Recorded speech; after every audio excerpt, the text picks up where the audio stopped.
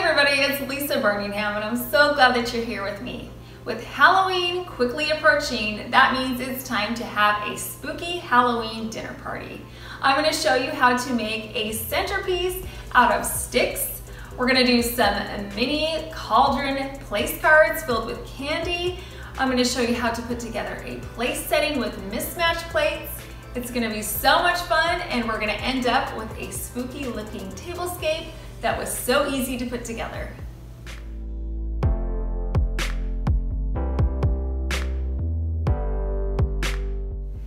My tablescape is in collaboration with Heidi Sonboul from Happily Thriving Heidi.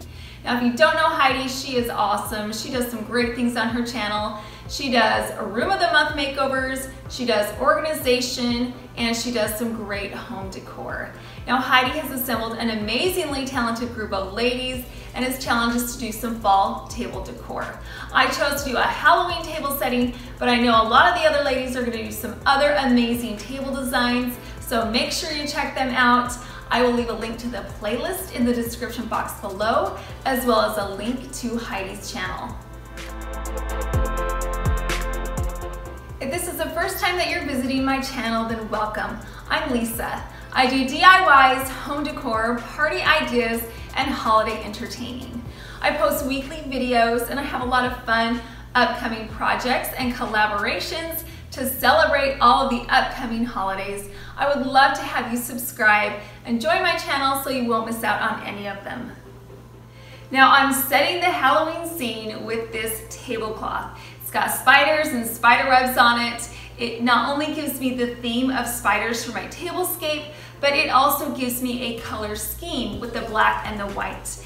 And on the center, I'm going to add this gauze. This is going to act as a runner. It's also going to be a nice bright pop in the center of this table so that I can add my candles and my galvanized lanterns on top and they will really pop.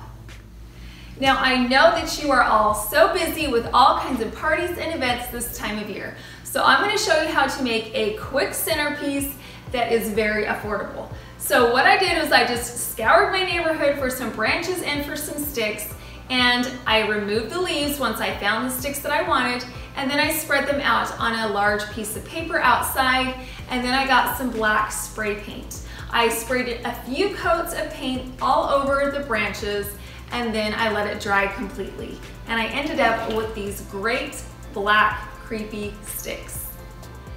Now I'm gonna put my sticks inside of this galvanized lantern. I got this lantern at Target. In an after 4th of July clearance sale, it was 50% off, so it was only $2.50. It was a bargain. I love bargains. The only problem is that it has this red band around the bottom, which isn't gonna fit in with my tablescape. So what I'm gonna do is I'm gonna get this wrapping paper. It's black and white houndstooth and it's gonna fit in with my tablescape.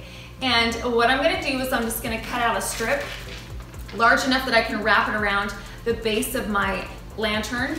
And then in the center of that, I'm going to get an orange ribbon. Now the orange ribbon is gonna add an extra pop of color and a little more interest to my lantern. Now that my lantern is decorated, I'm gonna add in my sticks. I'm gonna spread them out evenly, and then on the ends of the branches, I'm gonna add these little ornaments that I have. They are so cute. I've got some bats and some skeletons and a little mummy. I got them at Home Goods. And then at the end of that, I'm going to add in a few little wispy spider webs, these little cotton spider webs. That's just gonna add an extra little eerie touch to my tree.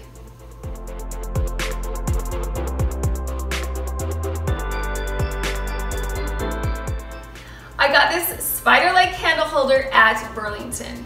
Now it's going to be the perfect base for my galvanized lantern. Not only is this going to contribute to the spider theme, but it's also going to give my centerpieces extra height and drama.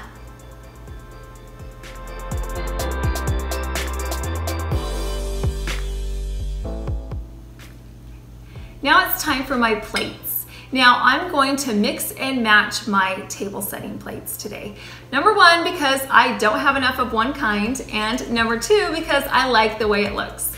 Now I have some round circular plates that I got from the Dollar Tree. I have 4 of those, and then I have these square plates that I got from Home Goods. They're orange and polka dot, they're so cute. And what's gonna tie them together is the color. The square ones have this black polka dot that ties in with the black plates. Also, another thing that's gonna tie them together are the salad plates. Everybody's gonna get one of these. These are just paper plates that I got at Target, and I'm gonna set them in the center and it will tie everything together. I'm gonna use these mini cauldrons as place card holders. Now I just filled them up with candy corn and with some York peppermint patties, and then I made these little name tags. I just did it on my computer. I printed it out and I cut them up, and I'm just gonna tuck them right inside. That way everybody knows where they're supposed to be sitting. I also got these napkins at Target. They are so cute. They say Happy Halloween, and I'm just gonna place these right underneath my cauldron. And again, it has that black and white theme, so it will just add to the whole feel of the tablescape.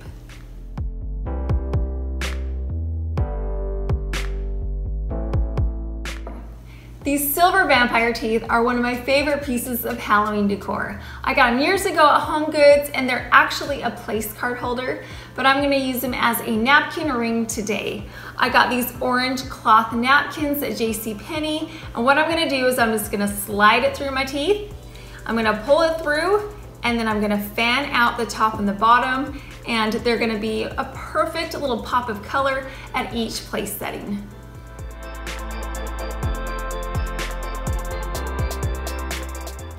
Instead of spending more money on glasses, I'm just gonna reuse ones that I already have. However, I'm going to theme them with these orange and black and white and black paper straws.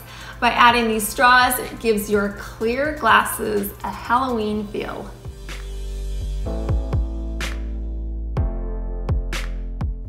The final step is just to fill in the center runner. Now, when I bought these spiders at the Dollar Tree, they were black, but I gave them a light coating of gold to make them more custom. I'm just gonna scatter these throughout the runner. I also have these cute little cups, and I'm going to add a candle inside, a floating candle, because what is a Halloween tablescape without candles? So in here, I'm gonna add some floating candles, and then I also have these little pumpkin votive candle holders. I'm gonna light these up, and the dim candlelight will add to the eerie feel of our Halloween tablescape.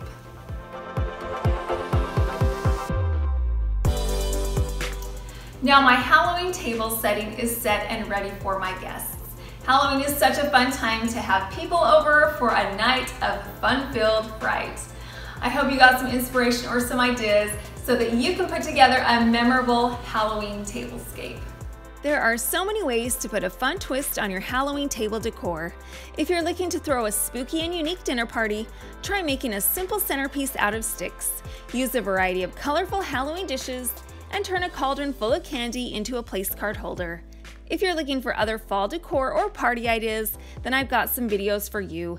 And as always, thank you so much for watching.